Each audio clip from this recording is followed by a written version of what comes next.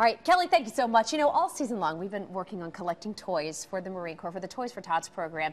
And joining us this morning, we have some Marines who are not only here to talk about it in studio, but we've also got some pickups going on in our lobby this morning. We've had our box out there. Sergeant Dennis Bowers, you're here with us this morning to talk about the importance. What kind of year are you seeing so far? This year we started out pretty slow, but due to some issues we had in years past with, wrongdoings. However, we're starting to recover and we're starting to get more toys.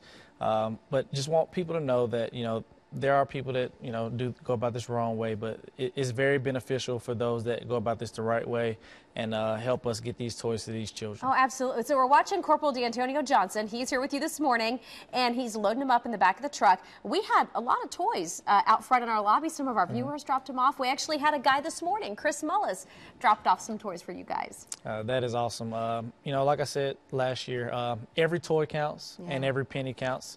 A lot of people, don't realize the amount of poverty we have just in Nashville and the surrounding areas. Right here in our own backyard, really.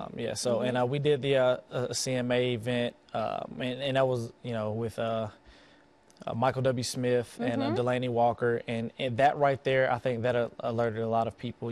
If people in that level are willing to help, the everyday people, also. Well, and that it's worthwhile, really. There's so many kids who won't have a good Christmas, for really things that are beyond their control. It's not their fault if these little kids can't have a Christmas. So we're so glad to see this morning. These are just some of the toys that you all have dropped off here. We've been raising them as well. Now, even though you guys are picking up our toys today, so we're done collecting toys here, but you're not done. No, we're not done.